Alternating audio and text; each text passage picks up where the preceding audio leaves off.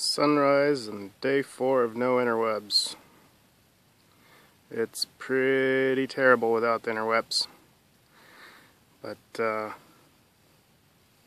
yeah, the shaking's past, sweating, the withdrawals are pretty severe in internet detox camp. Well, another 2 weeks and I'll go get some interwebs.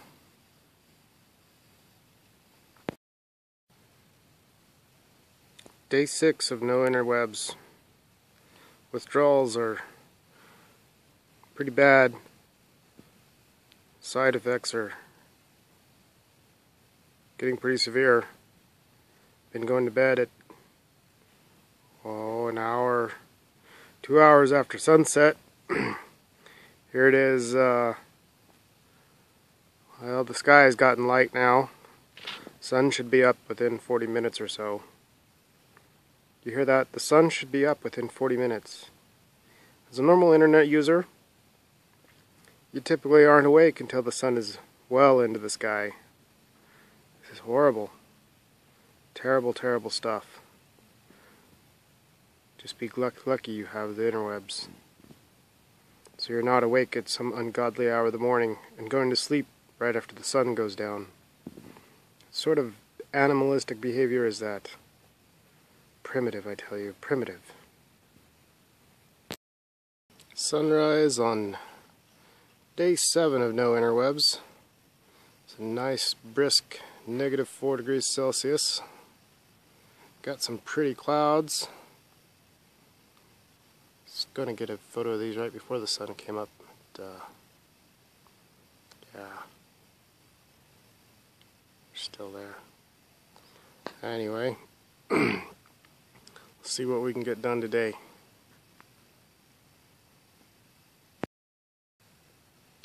Day 7 of no internet.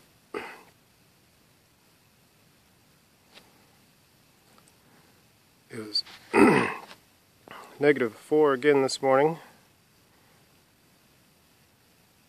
Or 26 for Fahrenheit users. Looks like it's going to be another sunny day.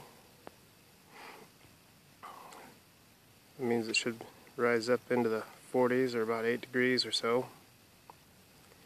Maybe we'll get up to 9. If we're really lucky, it'll get up to 10 degrees. But last day of January, it's not typical warmth for this time of year, but it sure is pleasant. Well, I think this is the beginning of day 10 of no interwebs. Battery on this Galaxy S4 shows 9 days and 8 hours since last charge, which I didn't know a cell phone battery could go that long. But yeah, it started snowing yesterday around 2 p.m. So that kind of halted outdoor work activity.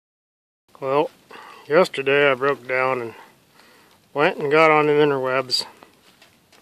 Actually, I had to go see a dentist about getting a tooth filled up, and just happened to catch a 3G on a ridge top, and it wasn't the quickest, but got to see there's 99 plus emails in the inbox, and most of them were just junk from Facebook and Twitter telling me, hey, look at all the stuff you've missed. Look at the size of these flakes. I mean, a minute ago they were like twice as big, but they're still like 2 centimeters across. They're just huge, just falling out of the sky, just big as can be.